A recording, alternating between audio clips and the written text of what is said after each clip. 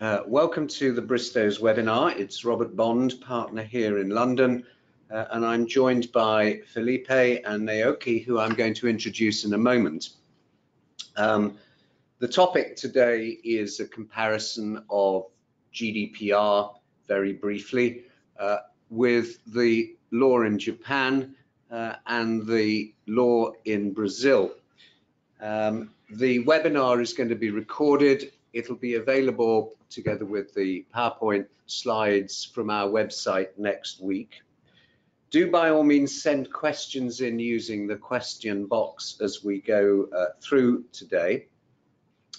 And apart from myself doing a few slides at the beginning, I'm then going to be handing over to Felipe.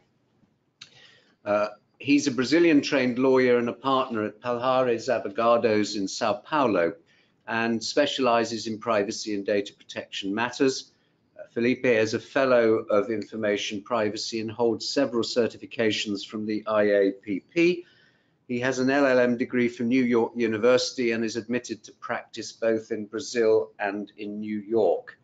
And after Felipe finishes, then he hands over to Naoki.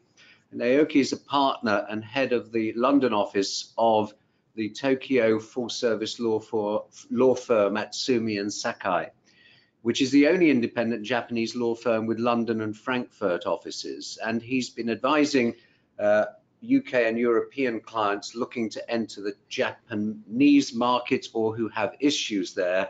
And he has extensive experience in the fields of e-commerce, fintech, and data protection. So, why are we looking at this time Brazil and Japan? For those of you who've attended webinars in the past, you'll know that we've looked, for example, at Russia and South Africa, and we've talked about the law in California. And data protection laws now seem to be like waiting for a London red bus. You wait for ages and then they all come at once. So having had GDPR, then suddenly we get the Consumer Act in California. We've got the state of Washington that has drafted law, Kenya, Bahrain, Singapore updating their law, Malaysia a few years ago doing their law. We've seen new laws coming through in South America, and so it goes on. And one of the things that I find as a lawyer advising multinationals is that quite often I'm asked, how would this issue be interpreted under the data protection law of Algeria or of Dubai or of, oh, I don't know, Taiwan? And the answer is, I've found, generalizing, is to think about history, think about Commonwealth, colonization, and conquest. It's not surprising that the British former Commonwealth or current Commonwealth countries have a UK approach. So Singapore, South Africa, Canada, India, Australia, as examples, have very English style law. Spain and Portugal heavily influence Argentina, Uruguay, Brazil, and again, Macau. France influences North Africa, Vietnam, and Canada. And again, we've seen with some of the early laws in Europe that Germany influenced Hungary and so on and so forth. So it's not 100% correct as a rule of thumb, but I think that's fair to say that we are seeing, perhaps apart from the US, which is has done a very different approach. We see history impacting on how data laws have been created. GDPR, I don't intend to do any more than to leave you to look at this slide and just remind ourselves, because this dovetails into what both Felipe and Naoki are going to say, is that GDPR, as we know, widened the definition of personal data, extended its application to not only controllers, but now processors, created a definite extraterritorial approach, focused much more on the lawful grounds for processing than perhaps we had seen under the old directive. Being a regulation was of course intended to produce a one-stop shop so that we would not have 28 member states interpreting in 28 different ways. I think that's failed. I think we're all realizing that there were sufficient derogations left in the regulation that we do see slightly different approaches in each member state. The role of the DPO has been something much newer than we had had before, not something that was mandatory, and we are still exploring how you practically perform as a DPO. The keywords of transparency and accountability came into the principles of GDPR, and interestingly, every client and every business wants certainty about how to approach a compliance issue. And of course, GDPR does not give you certainty. It expects you to be accountable for your own decisions and your own policies. And that's a good thing, and in part, that's a challenge. The areas of privacy by default or privacy by design and data protection impact assessments, again, were a relatively new concept and are now enshrined in GDPR. And of course, the increased regulatory fines and the enforcements and so on have really raised the game and at long last put compliance with data protection up to the executive level and very much a C-suite issue. So those are the key takeaways from GDPR. And without further ado, I'm going to hand over to Felipe to take us through what's happening in Brazil and maybe cross-reference some of those GDPR issues. Felipe. Hello, everyone. Thank you for joining, and thank you, Robert, for having me. I'll try to give you a few overview of what's happening in Brazil, actually, where we were, where we are right now, and where we are probably heading in the next future. So privacy is not actually something new in Brazil. We had some laws prior to this one that already had some privacy provisions. Even the Brazilian Constitution says that privacy and the right to intimacy are fundamental rights. And right now, Congress in Brazil is actually discussing to amend the Constitution to include also the right to data protection and protection of personal data as another fundamental right established by the Constitution of Brazil. We also have some provisions related to privacy and data protection in the Consumer Defense Code, in the Freedom of Information Act, and specifically in the Civil Rights Framework for the Internet. So as you might be able to see, we had some sectoral approach to privacy as the one that the US still has. And right now, last year, in August of 2018, we enacted what is called the new Brazilian General Data Protection Law, the LGPD, which is the acronym we use in Brazil right now. And the law will come in force either in February of 2020 or in August. And I'm saying this because right now we are discussing in Brazil, we have in Brazil what is called a provisional measure in Brazil. It is similar to what you have in the US called an executive order.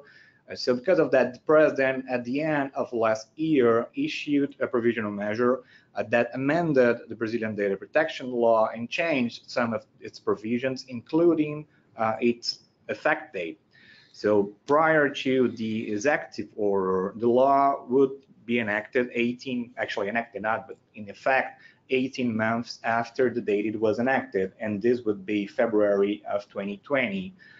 After the executive order, which is being discussed in Congress right now, the effective date was changed from 18 months to 24 months, and because of that, the law will probably be in effect in August of next year. Different from what happens in the US, an executive order in Brazil must be discussed by Congress and must be approved by Congress within a deadline, and if it's not, it becomes null and void. It's funny that actually today Congress is expected to take a vote, at least the House of Congress is expected to take a vote on this provisional measure. So we might have some news at the end of the day in Brazil. Now it's noon in Brazil, so later we might have some actually news regarding the provisional measure. It has to be either approved by Congress until June 3rd, which is less than 10 days away, and Congress actually has to vote and approve it by the House and by the Senate. Otherwise, it becomes null and void. And again, if that happens, we'll actually go back to having an effective date of February 2020. Those are some of the fundamentals of the LGPD. As you might see, we have like great fundamentals of respecting privacy and information self-determination. But at the same time, we have other fundamentals that are related to the free initiative and free competition. So in a way, the Brazilian legislator tried to actually accommodate and make a compromise to make sure that we want to respect privacy and data protection, but at the same time, this is not to prevent economic development and new technologies from coming. And this is really interesting. Regarding the territorial scope of the law, just like the GDPR, we have an extraterritorial scope. And because of that, you have to comply with the law. It's important probably to say that the law applies both to online and offline processing and to the processing of personal data. Those concepts are the same: processing personal data, controller, and processor. Those concepts are the same under the Brazilian law as under the GDPR. And because of that, you have to comply with the law regarding to its territorial scope when the processing of personal data is performed in Brazil, when the processing is related to the offering of goods or services to data subjects in Brazil, and when the data was collected in Brazil. So it doesn't matter if the data is from a Brazilian national or from anyone else.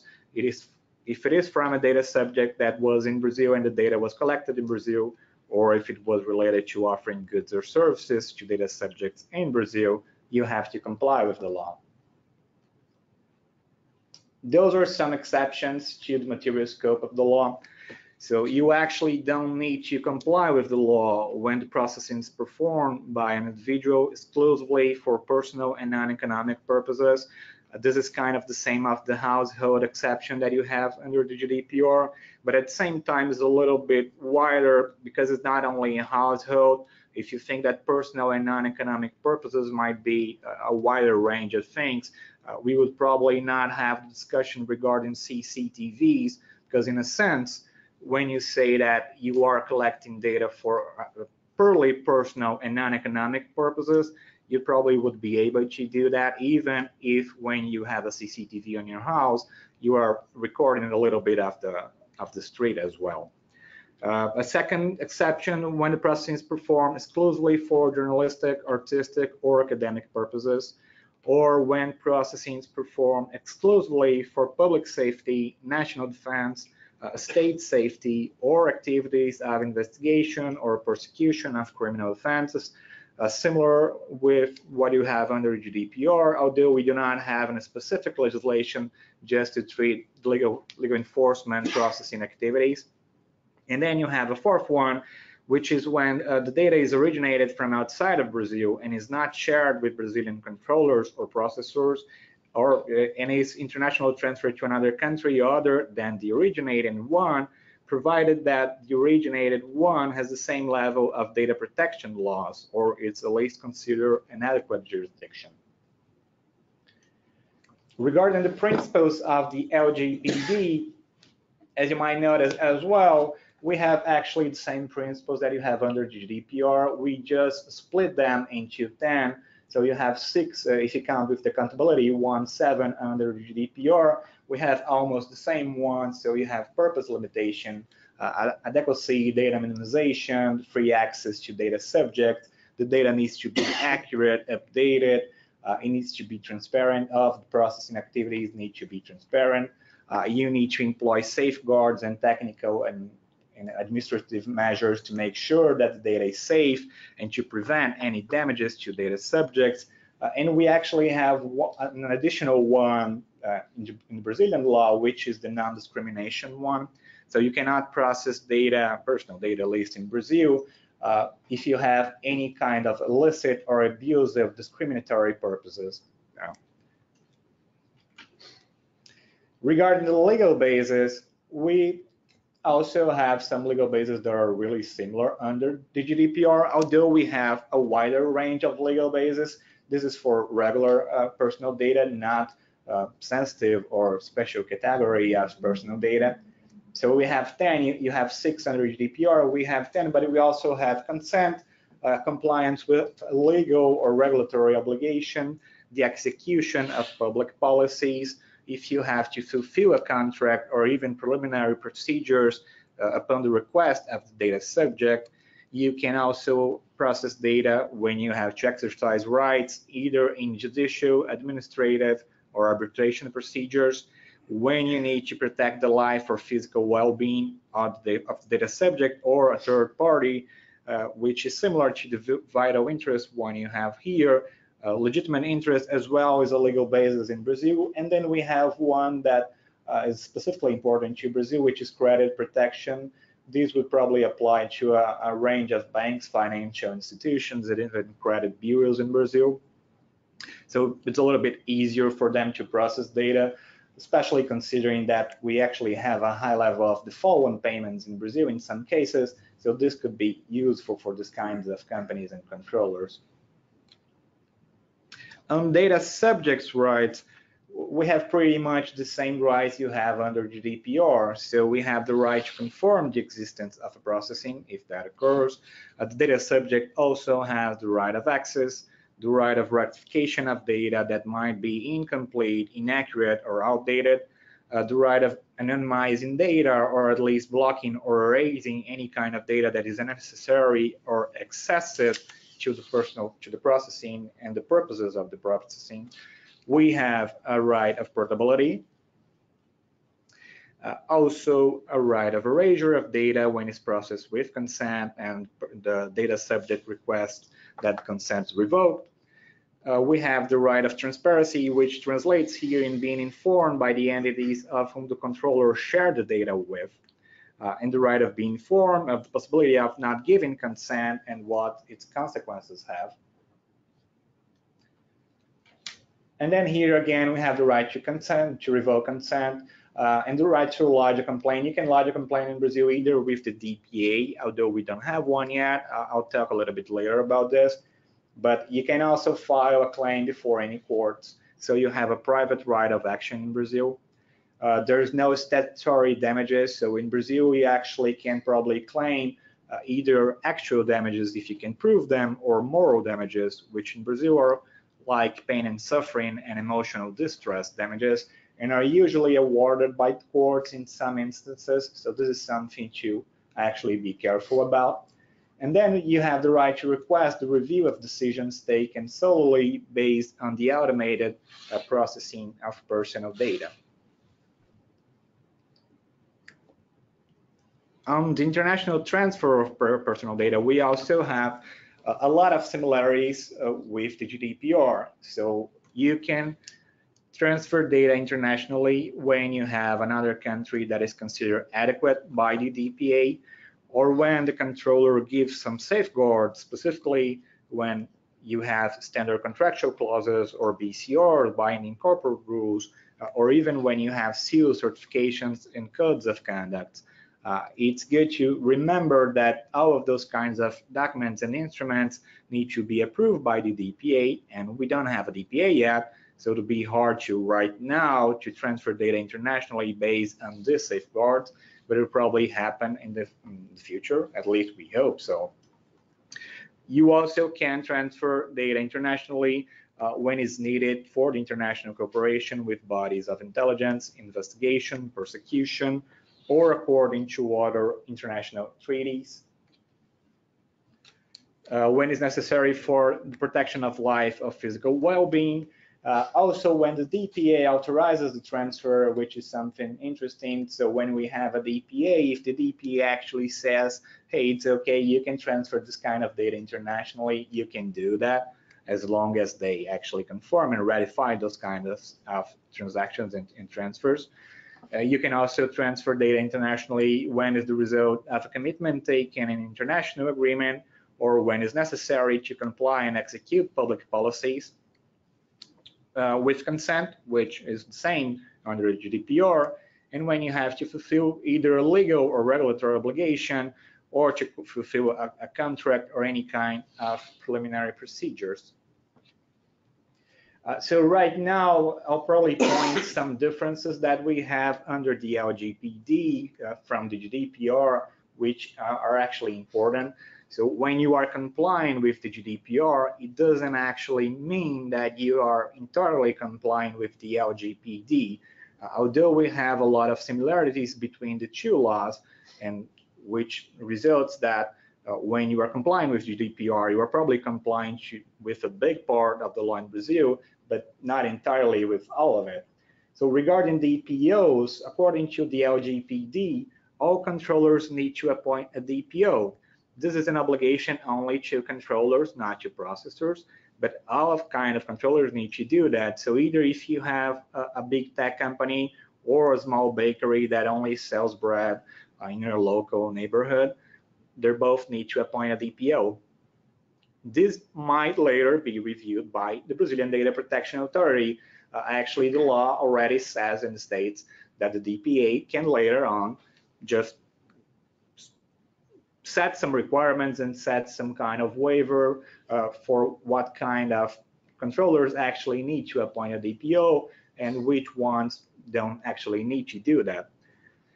We don't have a lot of description about the role of the DPO. The law just says that the DPO is actually the person responsible for handling the communications between the controller, the data subjects, and the DPA. Sorry, and it could be either an individual or a legal entity. Regarding DPIAs in Brazil, the LGPD actually does not make mandatory to perform a DPIA. It says, again, that the DPA, the Data Protection Authority, can request DPIAs from private entities, and it says that in some cases from public entities, it can request that a DPIA is published. But again, there's no actually obligation, or it's not mandatory to perform a DPIA. If you are doing already, that's great. You're probably going to have a lot of records, and this is something really good to comply with the Brazilian law, because we also have a record skipping requirement. But at the same time, it's not mandatory that you do that. And when you probably are doing a DPIA, the minimum content of it, it's described in the law. So you have to describe the types of data you collect, the methods you use to collect data and to guarantee the information security, and you have to provide an evaluation of the controller regarding the measures of the safeguards and the mechanisms to mitigate or even to eliminate the risk. It's probably interesting to say that as we don't have a DPIA being mandatory, we also do not have any kind of prior consultation with the DPA. So even if you are carrying out a DPIA, and you find out that there are high risks to the fundamental rights of the data subjects, the law does not say anything about having to prior consult the DPA.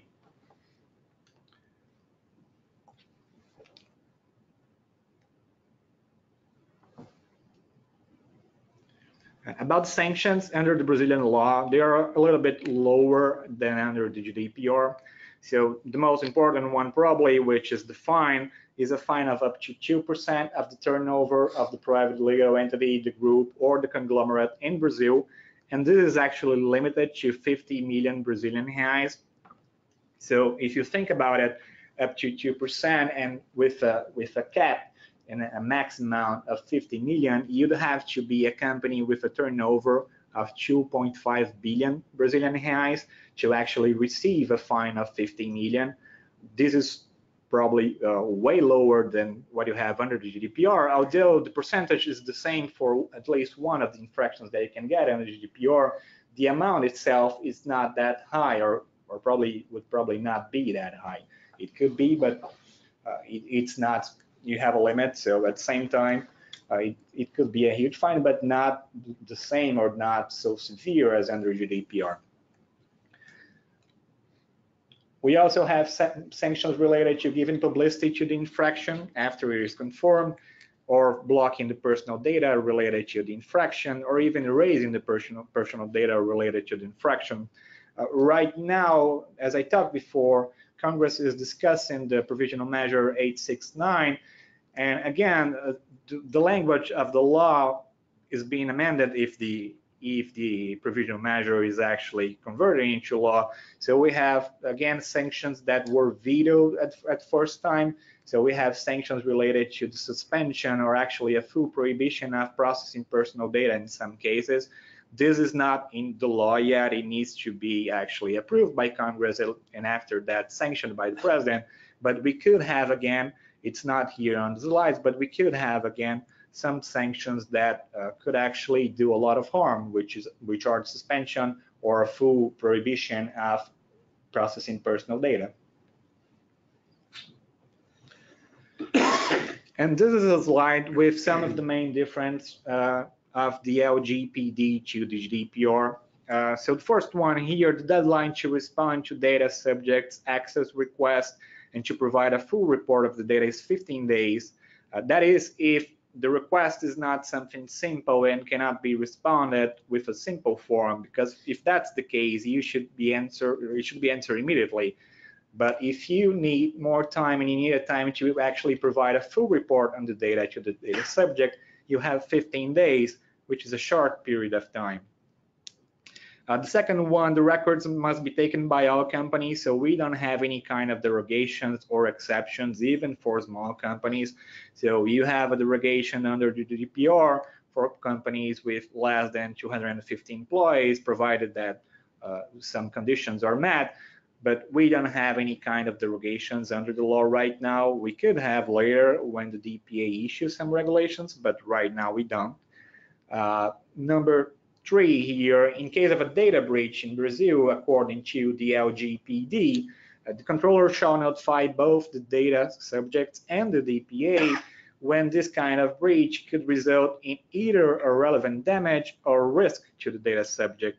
As we do not have any kind of threshold regarding what kind of risk this is probably the same as to say that when you have a data breach, you're probably going to have some kind of risks to the data subjects. And because of that, you probably need to notify both the DPA and the data subjects. As I said before, the fines are substantially lower. At the same time, it's probably good to mention that we have a lot of litigation in Brazil. So because of the law giving a private right of action to individuals, it might be expected that a lot of data subjects will file claims under the Brazilian court, especially before what is called in Brazil, it's something like the US, the small claims court, where data subjects and individuals can actually file a claim without having to pay any court fees or any attorney fees, even if they lose. And because of that, it might be expected that we have an increase in the litigation related to the LGPD as well. As we said before, DPO must be appointed by every controller, and a DPIA is not mandatory in any case. And just to talk a little bit about our DPA, we have the provisional measure which has been discussed in Congress is the one that created the DPA. So the DPA right now is already created, but is not staffed. It's like an empty shell. It's just waiting there for the provisional measure to be either approved and converted into law or become null and void. And if that happens, we will not have a DPA anymore. This is alarming in a lot of ways, especially because a great part of the Brazilian law still needs some further regulation. So when you have a data breach, you need to notify both the data subjects and the DPA. And this right now is within a reasonable time. There's no clear guidance of what is a reasonable time. So the DPA will probably need, when we have a DPA, to give some further guidance of what is a reasonable time when the data subjects and the DPA are expected to receive this kind of notification. So I know that there's a lot of things that under the Brazilian law are still pending because we are still trying to make these amendments related to the provisional measure, but this should be solved in the near future, considering that provisional measure must be approved by June 3rd. And because of that, we probably have more clarity about some of the requirements in the future. But I hope this has been useful. If you have any questions, please let me know. You have my email over there, just drop me a line. And thank you very much for listening. Thank you. And in fact, there's a couple of questions which I think I can ask you to do now before we move on. When you were talking about lawful grounds for processing, one of the questions we had in was, for employees' data, can you use performance of a contract rather than consent for processing their personal information? Yes, consent is actually really tricky, so we are not advising to use consent for an employment relationship, because if you think about it, it's not really freely given. The employee probably doesn't actually have any kind of room to say, hey, I'm not giving consent here. So you can use the fulfillment of a contract, which is the employment contract, to process personal data, because you need to have some data about the employee. You need to know where he lives, the bank details accounts to actually pay for his services, so things like that. So you can use the legal basis of fulfillment of a contract, of an employment contract. And we are actually not advising to use consent. Consent is really tricky in employment relationships. Yeah, and that's very GDPR approach as well. Okay, and the other question was, does the data protection officer need to be local or located in Brazil? No, it doesn't need to be local. There's no requirement saying that it needs to be local. You can have actually a global DPO. If you have one, you just need to say that you are appointing the global DPO. At the same time, when you think about the job of the DPO, which is to make sure that you have a clear handling of the data subject request, and you have a clear point of contact of information, sometimes it would be hard when you have like a global DPO that maybe doesn't even talk Portuguese, and because of that, you can have some kind of issues. But there's no requirement under the law right now that it says it needs to be a local DPO. It could be a global one. It could be the same person or the same entity for all of the group. And then I guess, like we see in many other parts of the world, you'd have to have your local champions to get over the language issues and being on the ground. Okay, I know there's some other questions coming in, but I'm going to move on now and ask Naoki to take us through the Japanese law, and then we'll have time at the end for the remaining questions. Thank you.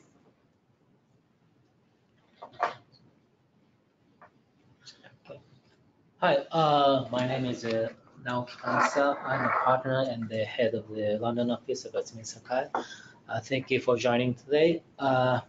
Today I'm going to talk about a brief introduction of the data protection regime in Japan. So the Personal Information Protection Act, PIPA, of Japan was enacted in 2003, and it was significantly amended and came into full effect on May 13, 2017. The PIPA embodies the 8 basic principles under the OECD guidelines on the protection of privacy and the cross-border flows of personal data. And the amended law updated the data protection regime to address the big data, anonymization, data subject rights, and the data transfers. And also the new regulator, Personal Information Protection Commission, was established on January 1st, 2016, and responsible for overseeing compliance with the PIPA. PIPA does not stipulate obligations to notify the Commission or individuals of data losses. However, Commission issued guidelines on handling data losses, loss guidelines, in February 2017.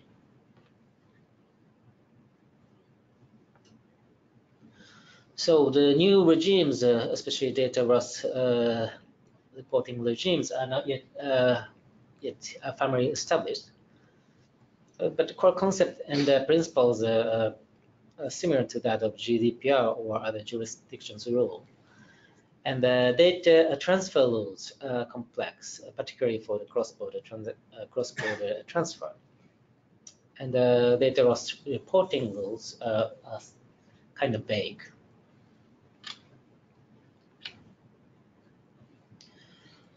This slide shows the core terms of PIPA. Anonymized information, data subject, opts out, personal information controller, PIC, and sensitive information. The personal information is information about the living individual in Japan, from which the identity of the individual can be ascertained, including identify codes and physical characteristics. And personal information controller, PIC, is the business operator using a database of personal information for its business.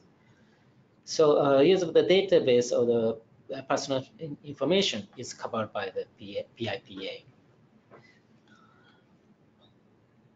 The database includes not only electronic database, but also manual filing system, in which information on specific individuals is easily searchable.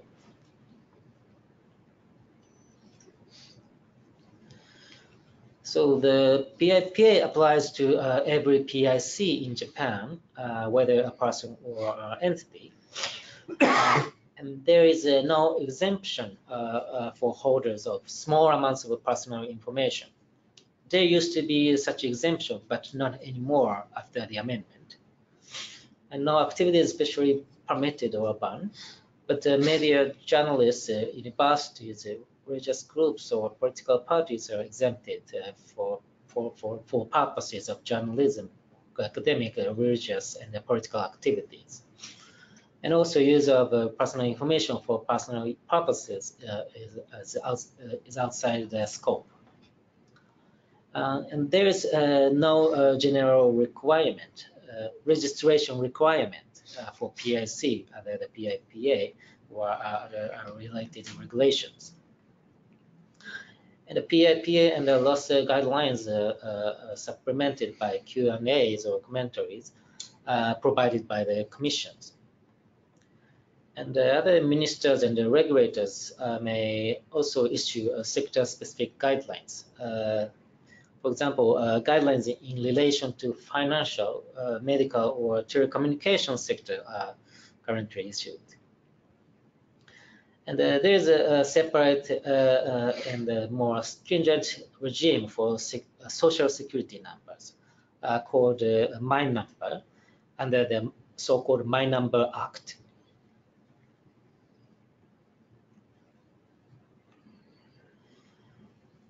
The PIPA has a limited extraterritorial application, like GDPR.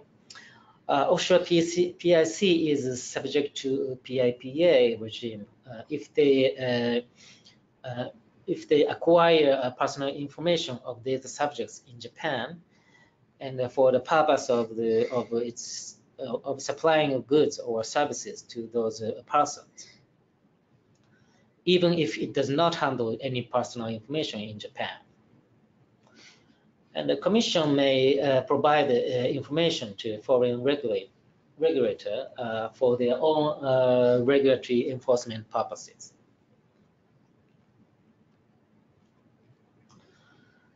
So here's the obligation of a PIC. PIC must specify and disclose the purpose of use, disclose the data subject's personal information to the data subject, use personal information only to the extent necessary to achieve the purpose of use within the data subject's content to acquire its sensitive information, keep data accurate and up to date, take appropriate security measures, supervise staff and contracted data processors, and allow data subject to access and correct their data. And if there is a breach, stop using them. There is no statutory requirements to appoint the data protection officers. However, the appointment of a DPO may be an appropriate security measures and recommended under the Commission's guideline. The Commission's guidelines do not provide the qualifications, roles, or responsibilities of the DPO.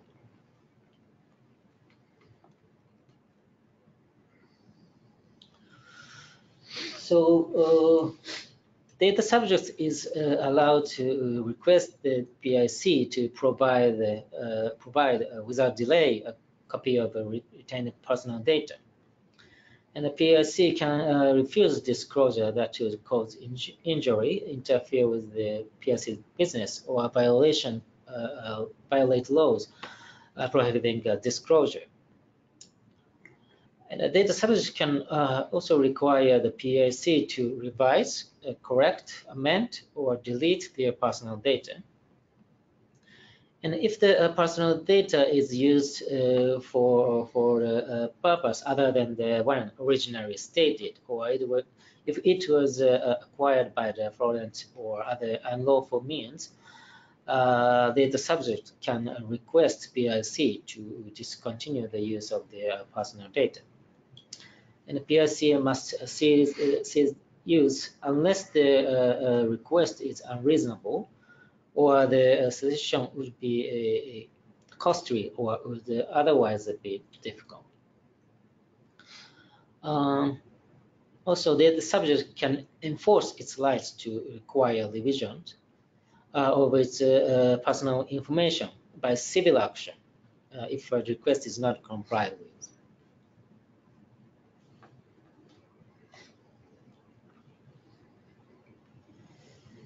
So regarding the data transfers, the general rules is that the data subject's consent is required unless an exception applies.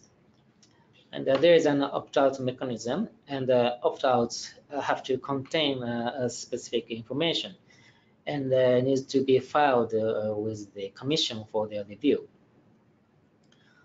Specific consent are always needed for a transfer of sensitive information, such as race, religion, medical records, etc., and can't rely on opt-out mechanism. Primary exception is for a transfer permitted or required by law. For example, in the case that transfer is necessary to protect person's life, body, or property, and obtaining the consent is difficult. Consent is not required if a transferee is not a third party. For example, a data processor that provides outsourced processing services is not a third party, and the consent is not required. Other example is a joint user, provided that a certain information regarding such joint use is notified or made easily accessible to the data subject prior to the transfer.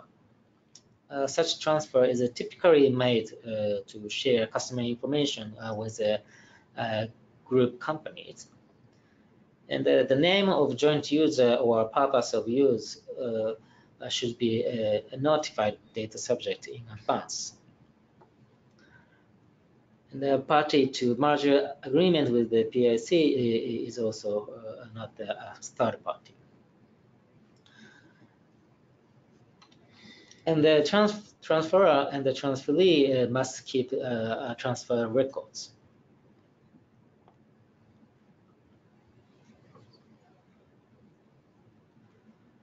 For cross-border transfer, the prior consent of the relevant individual is required, and the consent must be clear, and it covers the transfer to a third party in a specified foreign country. And data subject must be provided with sufficient information to enable an informed consent. But there are two exceptions. If no consent or opt-out or transferee is not the third party to be relied on, transferee must be in the country on a list of those with adequate data protections issued by the Commission. And currently, only the EU has the benefit of such an adequacy decision made on January 23rd this year. The second exception is applicable where the transferee has established a data protection standard equivalent to the PIPA. According to the Commission guidelines, in order for this exception to apply, PIC transferor and the foreign third party transferee may ensure in the contract that the transferee undertakes such protective measures. And if the transferor and the transferee are in the same company group, transferor and the transferee may rely on a common privacy statement or internal policies applicable to the group.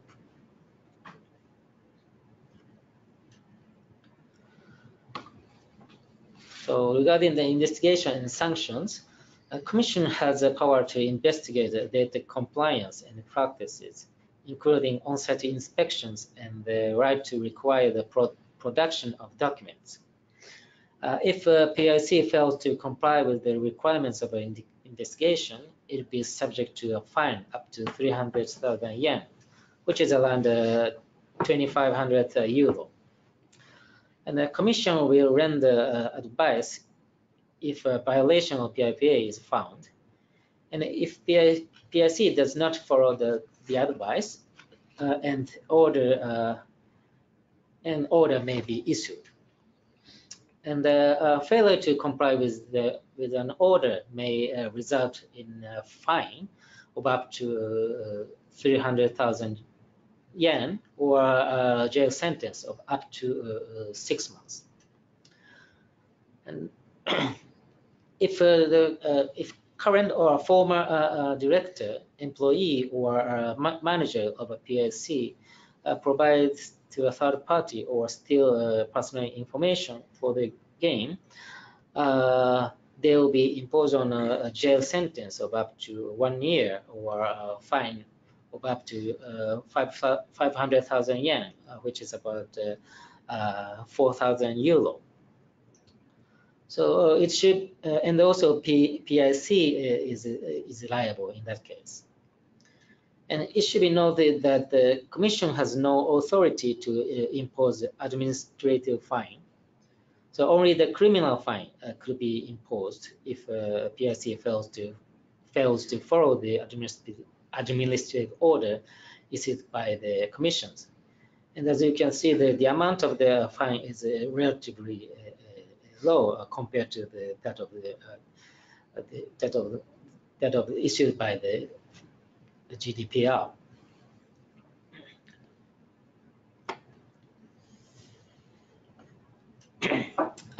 So what needs to be done by the PIC if a data loss happened?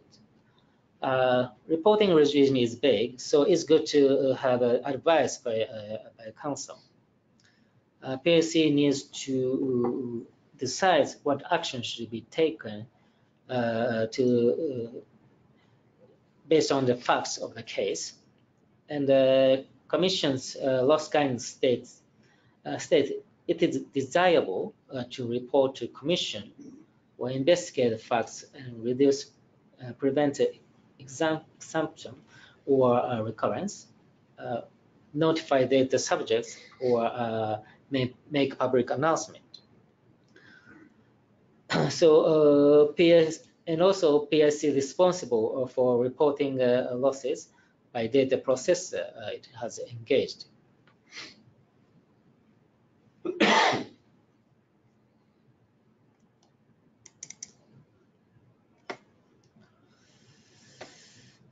So PIC must efforts to promptly notify to the Commission of the breach unless lost data encrypted to specify the standard or lost data retrieved before it's exposed to third parties or there is no risk of identification or harm, or internal loss only, or leakage is obviously insignificant. And the scope of make efforts and promptly is not explained. So it is required to determine based on the fact, particularly a risk of harm to data subjects. So the best practice is to report unless an exemption applies, and the reports should be submitted online. And the report may be also required to be made to certain sectoral regulators, such as a financial service agency.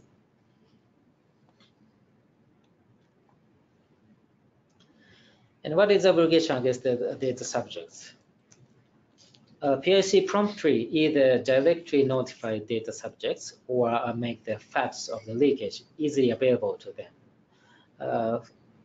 For example, it should be post the website they visited, and the timing and method of notice should be evaluated based on the risk of harm to the data subjects.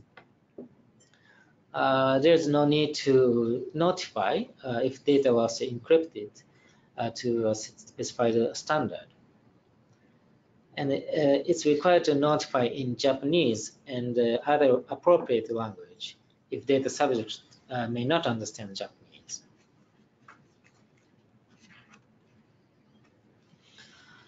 So what is the sanctions for data losses?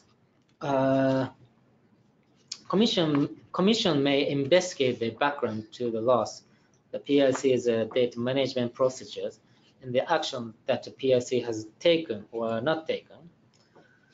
But there is no sanctions specified for failure to report data loss to Commission or data subjects. However, improvement order may be issued by Commission, and if the PIC failed to comply with the improvement order, the fine will be imposed. And to date, PIC which have suffered a data loss have often voluntarily offered compensation to affected parties. Compensation payments to data subjects per person have ranged from 500 yen of e-money through gift vouchers of 10,000 yen or to cash payments of 35,000 yen.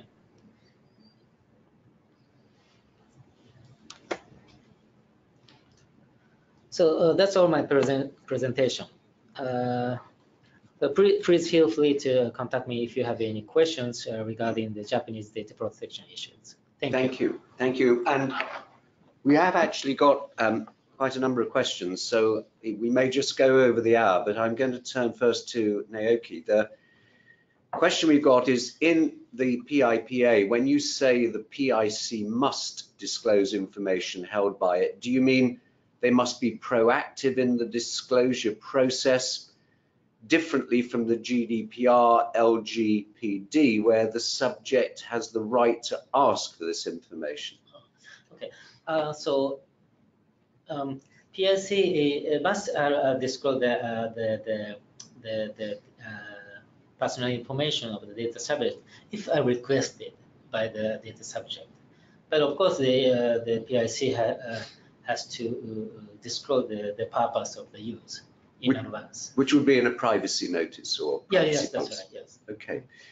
Also, can you comment on the independence of the Japanese DPA? Independence of Japanese DPA. Mm-hmm. So DPA is a commission. Yes. So we're thinking about, like in the UK, ICO is independent of government. How does that work in Japan? I think the Japanese Commission is relatively independent. As I said, it's newly established. Before that, each ministry supervised each sector, but now it's a overall regulator. Okay, good. Next one, again for you, to clarify for employee data, if you have an internal data sharing agreement, do you still need consent? And also, if you store all HR data on a global system where the data is actually on a server in the US, do you need consent? If the consent is given in the contract, I think it's usually it's fine. And also, if the data is stored in the US, it's also fine if the data subjects consent about that. Okay, thank you. And for Felipe, does Brazil have the same provision providing for extraterritorial application where there is, for example, online monitoring of Brazilian citizens? No, we do not have. Actually, we only have those three scenarios. So this is actually different from the GDPR. We do not have a provision that says that when you are monitoring subjects in Brazil, you need to comply with the law. But if you are by any chance offering goods or services to data subjects in Brazil, or if you are processing personal data that was collected in Brazil at first, then you need to comply with the law. But monitoring data subjects in Brazil, when you are not offering any kind of goods or services to Brazil, we do not have this kind of provision in our law. Okay. And then on one of your slides, I think, Naoki, from the question we've got, you have said that consent can be specific or through an opt-out. Mm-hmm. Can you elaborate, is the question. Okay, so this okay. So, well,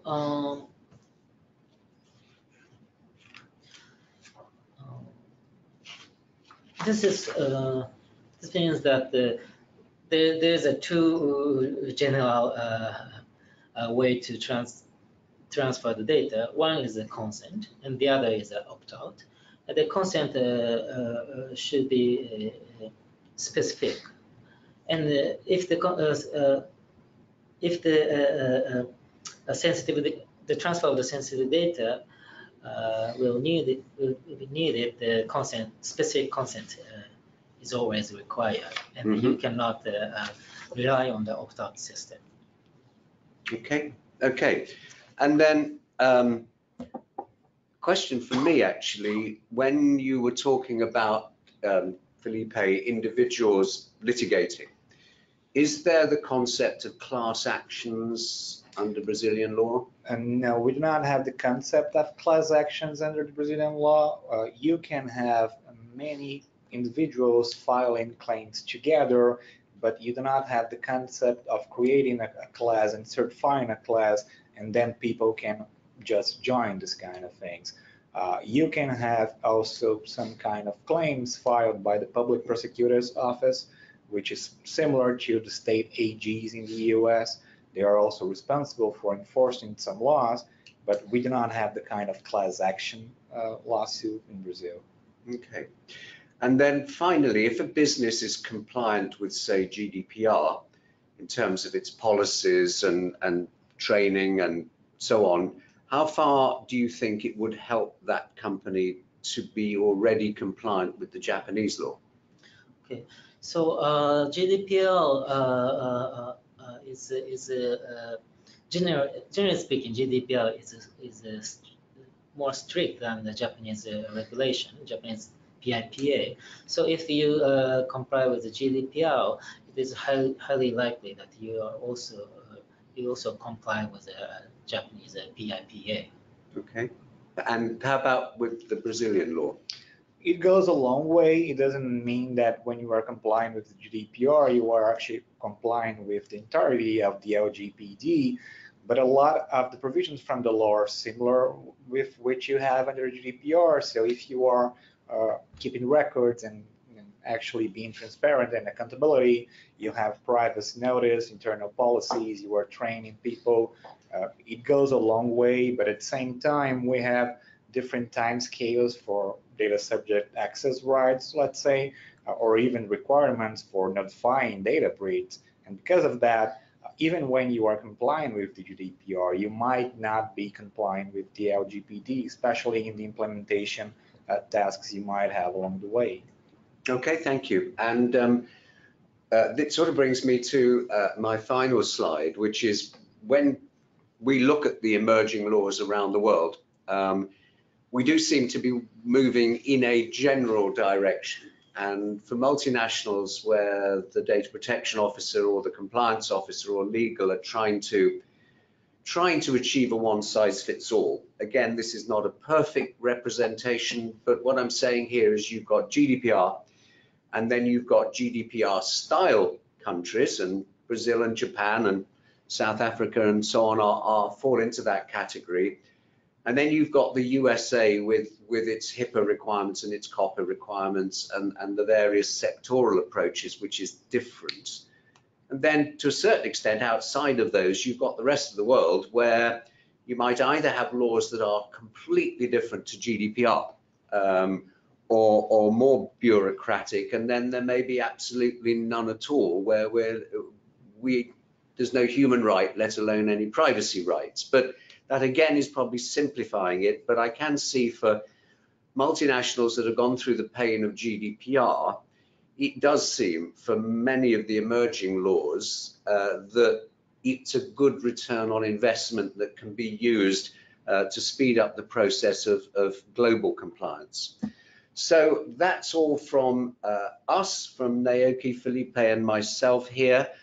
Just to say, on the 28th of May, we are doing a webinar celebrating just over 1 year of GDPR with Ankura Consulting and Winnie Chang, who has her law firm in Singapore. And we're asking, are we proactive to improve? And again, we're going to take a review of many of the laws around the world, and again, how you can build on the GDPR program that you've put in place to get that return on investment. So do take a look at that on our website and book for that if you haven't already. If you do have individual questions, as I know Naoki and Felipe have said, and indeed for me, please email them in. From us here in the room at Bristow's, thank you for being with us, and we look forward to being with you on another occasion. Thanks. Bye-bye.